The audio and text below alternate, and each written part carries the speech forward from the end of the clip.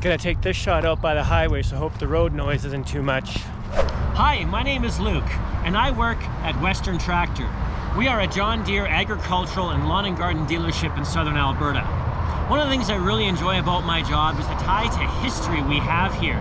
As a manufacturer, John Deere has been building agricultural equipment for farmers for like well over 100 years. I remember poring over John Deere history books as a kid, detailing all the innovations over the decades. And so for me here as an employee, it's always really cool when an old piece of equipment comes in needing repair. The neat thing about the old equipment is that there's story behind it, there's history there. Let me show you an example. This is a John Deere 5020. Built between 1965 to 1972, this was the big gun of its day. My very own dad says that this was his dream machine when he was a young man starting out farming. So then I was really stoked to see one of these in the shop, but then all of a sudden I noticed, what is that? So check out this cab. Basically all this is good for is keeping the wind and the rain off. There's no air conditioning, there's no windshield wipers, the seat isn't all that great. I've spent hours in a cab like this, and I tell you, it is not comfortable.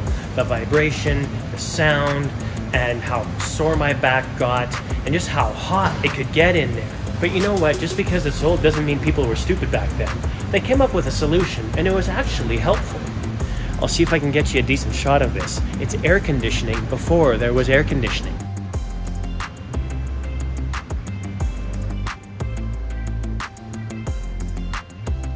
It's quite a genius system, and it just uses moving air and water. So there's no R12, no R134, nothing in there that's going to harm the environment. What they would do is they would pump water from a reservoir up into that unit. The fan would blow air to evaporate it and blow it onto the operator. The funny thing is that sometimes the drain hose of the excess water would get plugged and water would kind of pool up there. If the operator hit a bump or something, he'd get rained on, or it could potentially short out the motor.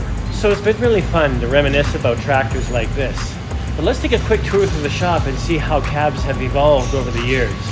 This cab design is called the Soundguard cab, which replaced the one we've been just looking at. It put John Deere about 10 years ahead of the competition in terms of operator comfort. It actually had real air conditioning, which was mind-blowing at the time.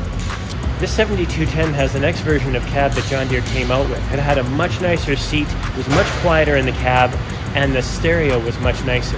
And then fast forward about 30 years.